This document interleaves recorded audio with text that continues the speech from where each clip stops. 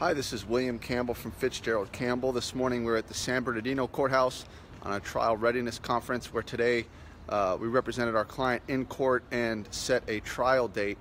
In this case, we have a company by the what we call them SLM. What they are is they're really an offshoot of Navient Solutions and Sallie Mae.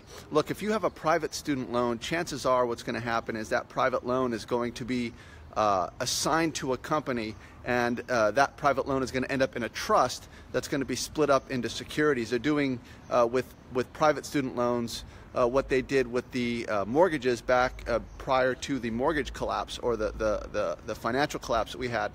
They're taking the private student loans, putting them in a trust, and selling securities off of them. Now, what that means for you is you could have a defense if you're sued by one of these trusts.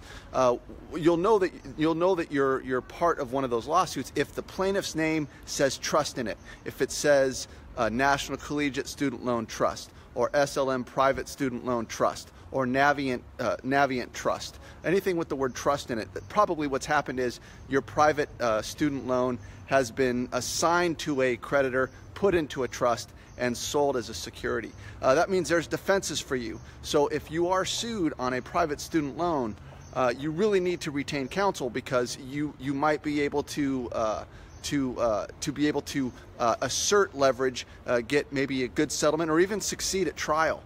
So make sure you get counsel if you're being sued. Hey, this was a good day for our client, good day for Fitzgerald Campbell. We aggressively asserted our client's right to trial, and we plan to move forward and